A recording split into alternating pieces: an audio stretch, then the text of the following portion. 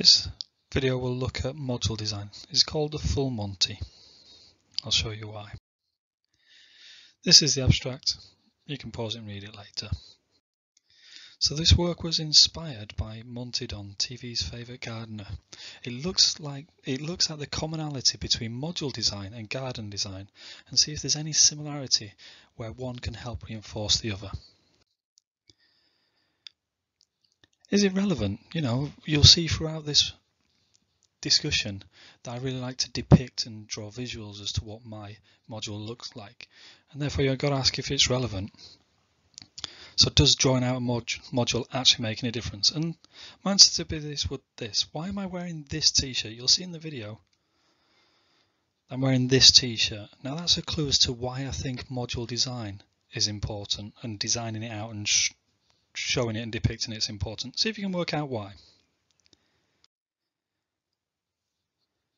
Throughout the whole video and discussion, I've created this for you to work on. It's just once again, it's very visual, but it's a way to help you scaffold and to help you focus your discussion. You can talk about, obviously this is a discussion, so you can talk about whatever you want within this session, but here are just a few things to help you focus your discussion. And for our regular points, I'll show you which end to fill in. So now might be a good time to hand these out. Make sure you've got a copy of this to write your notes on it.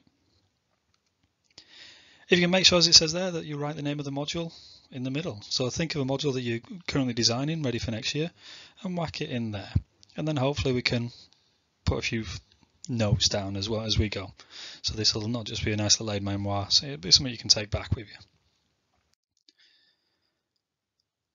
So first of all, we look at environment. So when we're looking at module design and garden design, we look at the environment. So one thing you have to work out is, what do you want to grow? So do you want to grow vegetables, as we can see here? Do you want to grow wildlife garden? Do you want to grow plants and shrubs or trees? So what exactly do you want to grow? Next, you look at your soil type. So as you can see there, is it very clay soil? Do you have very boggy soil, etc.? So you've got to take this in consideration. And then you might want to look at the shape there, the layout of your garden. So you can see there, that's a very vertical garden, is that one. So they've really made best use of shape. Or you might have a weird L-shaped garden or something like that. So when looking at garden design, you've got to take into consideration the environment. So how does this translate to module design?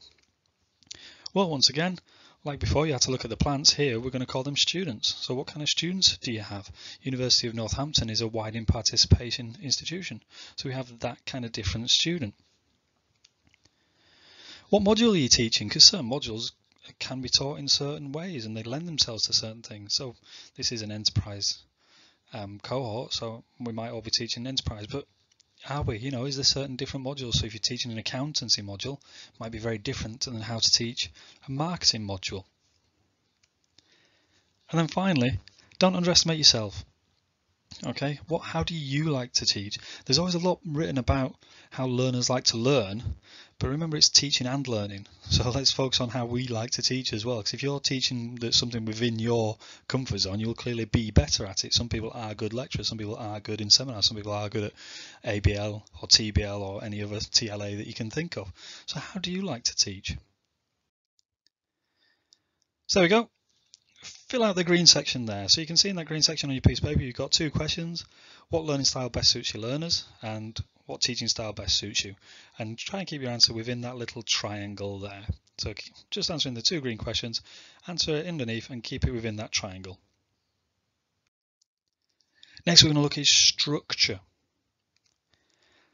Now, Monty, who the other unwitting contributor to this paper, he always talks about pathway and how a pathway is a good spine for a garden, and it creates the nice spine. You can see that they're almost looking exact. Well, a bit of an issue with that, but it looks like it has the curvature of a spine. He also says, well, if you have a pathway, it should go somewhere. So you can see here that this pathway goes from the pergola towards the top end of the garden, and actually, if you can see very much in the top right corner, it actually loops back around and connects the top bit up there as well. So the pathway is the backbone of a garden. So with myself, this is a module I created for enterprise and opportunity, and therefore I used, you can see there, the bog standard business life cycle. I know that there's better theories and concepts out there, but it's just using something. You can see there, that's where my 2 assessment points are as well, one at the end and one in the middle. That might become a bit relevant a bit later on. So there we go. Time to fill out our sheet. Looking at the structure side, what concepts could you base this module around? So is there a key theory? You may have to tweak one or another, you know. So I wrote one a little while ago for a colleague, which was IMC, communication, integrated communication. And you know, we based it on Berlo, but we created a hybrid version of Berlo, you know. And also as well, what assessments should be best? Remember, a pathway's got to lead to something, and ultimately our modules lead to an assessment. So how can you create the whole module to help feed in to this end thing? How can you create this pergola at the end? Next, we look at features. What features are in a garden? So these might be ponds or sheds, trees, whatever, okay? Some of these things are set in stone, okay, and you can't move them. So when looking at module design, we have my module here, but then there's the Easter break, okay? And this is why purposely the second assessment comes after the Easter break. The first one comes halfway through the module, and it only assesses the first half of the module. In fact, it only assesses the first third of the module, but it gives them a couple of weeks to write it as well. And the second assessment point that comes at the end after the Easter break is intentionally after the Easter break because it's a reflective journal. The second assessment is a reflective journal, so therefore Easter gives them the time to really reflect on it, so it gives them that period to look back and to collect evidence and see how well they're doing. Also as well, this was what a colleague did, but they teach a module on advertising, and they look at how packaging is used as an advertising medium, but they always make sure it times in that lesson coincides with Halloween. So you can see here we got some Fanta based Halloween that were out this last year. So, you know, can you use these features, these things that are happening, can you use them within your module design? If you're going to have a big 3-4 weeks off for Christmas, how do you pace things? How do you time it? I'm a big fan of pacing things at the right setting. Okay, fill out the features there. Are there any key dates? You know, are you a summer module? Are you a winter module? And I'm finding it hard to read that last one. Oh, can you link it to any professional standards? So are there any other features that you're missing out on? So by looking at it that way, can you link it to any professional standards? Now we look at the range. There we can see there's a whole range of plants there, but there isn't. Okay, Monty and Titchmarsh, actually Alan Titchmarsh, the two TV garden rivals, but they both agree on this. I've seen them both on numerous times quote this, that you should never have more than 7 variety of plants in your garden.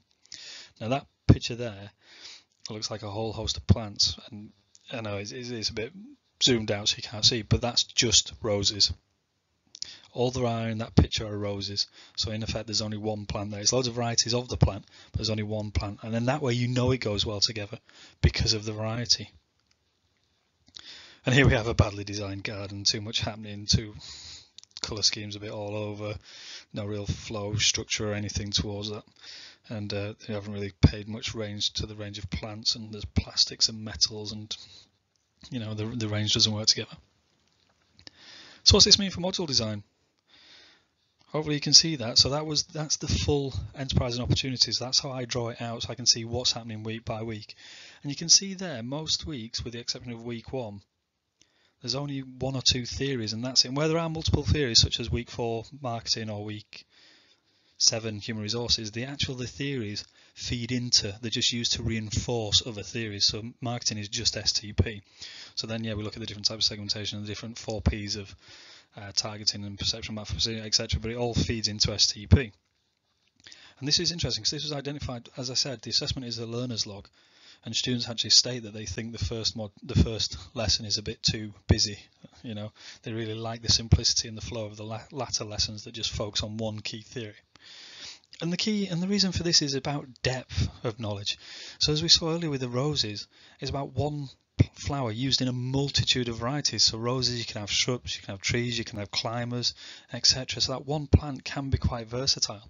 So can we do that with our theory rather than just trying to cover loads and loads of different things within that 45-minute lecture. How about we just cover one or two things, but really go to the depth that's needed, really show our students what depth we need to cover. There we go then. Time to fill out that last purple square. I've asked a couple of questions there. Key theories that should be in this module. So earlier we looked at just one backbone theory. These are just other supporting theories that you think are very relevant. And that's a great question there. How will you know when your learners know? What will they do that lets you know that they've got it? So that depth of knowledge has been achieved. Because waiting until the assessment is a bit dangerous sometimes to work out that they've got it. So you can really hit the depth within each session. That's going to help us out. These questions, by the way, are not finite. It's just to help to facilitate the discussion. Okay, get Chatterbox in. So if you haven't worked it out yet, these things fold up in a certain way. If you read the instructions on the bottom, cut the bottom bit off, fold them up in the right way, and then turn to your neighbour and you can ask each other questions using the Chatterbox. And finally, to conclude with, so we looked at 4 key areas: the environment, the structure, the features, and the range. And within the environment, the garden design looked at the soil type, the layout, and the plant preference. So what kind of soil you got, how's it all laid out, and any plant preferences. And then with students, as we said, do we make the students fit the teaching style or vice versa with the pedagogical preferences? So which one comes first? It's like trying to put a certain plant in the wrong area. And then the module, once again, is it a short and fat one? Is it long and thin? Does it feed into other modules? Would other modules be better before it, etc.? So looking at the layout of the module and how they fit together, all in all. We'll look at the structure. There's a pathway that goes somewhere, and therefore that links into the module by, is there a key concept that we can really scaffold most of this to so that learners really understand this module? Sometimes I like to do this in a lesson where you go, if you've learned one thing today, this is hopefully what it'd be. When we look at the features, the ponds, the sedge, the trees, these are things that we can't really move, so why not incorporate them within our module? So let's make use of them. Let's really exploit these facts.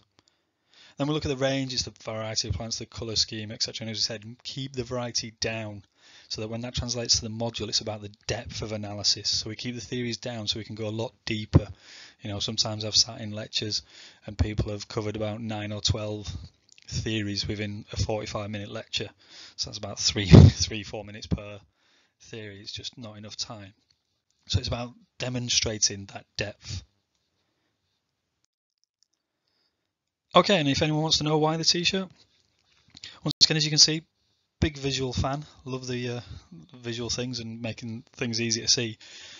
But hopefully you can see, yes, that's Freddie Mercury, or it's supposed to be Freddie Mercury at the front. But at the back, that's the periodic table.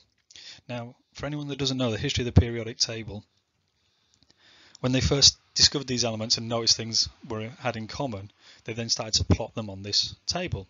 They worked out how things worked. And by plotting them on the table, they realised where the gaps were. They realised, hang on, we should have an element that kind of does this, and therefore would fit in that gap. And then hopefully that's what I'm suggesting by yourselves. By physically drawing out the module, you can see where the gaps maybe are and where things don't flow on to other things, or there's too much content in one section and not enough content in another section, etc. So I'm not saying this module design is as important and as groundbreaking as the periodic table. I'm just saying let's plant some seeds and see how it grows.